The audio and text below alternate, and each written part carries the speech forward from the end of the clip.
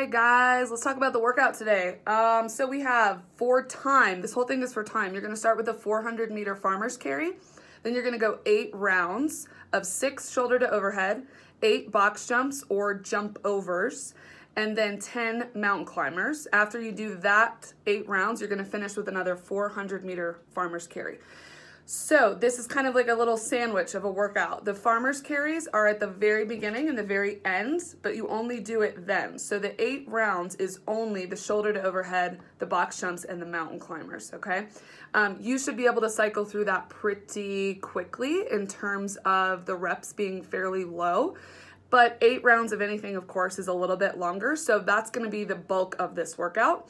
For your farmer's carries, pick something that's challenging, but that you're not gonna be out on that 400 meters for like 10 minutes. Whatever you choose, 400 meters is long enough that you're probably gonna have to set down whatever it is that you're carrying, but think about it maybe in like 100-meter increments. If you could set it down just every 100 meters, shake your arms out real quick and then keep going, that's probably right where you wanna be. So we'll take a look at some movement demos and then we'll come back and we'll talk a little bit of strategy and probably some scaling options as well.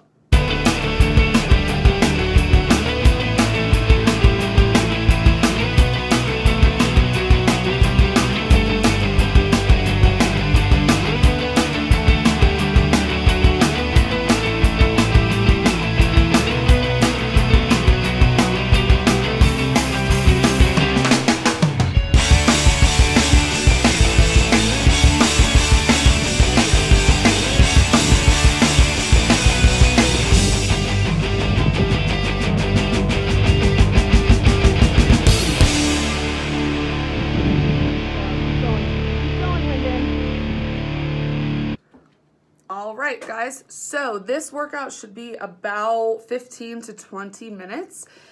That second farmer's carry, if your forearms or your shoulders are really smoked from the workout and you've slowed down quite a bit, we could always just cut that last farmer's carry down to 200 or even 100 meters if we're really pushing it on the time. We don't want it to take more than 20 minutes. So feel free to scale or modify on the fly. That stuff is always okay. I hope you enjoyed my quarantine hair, and we'll see you guys later.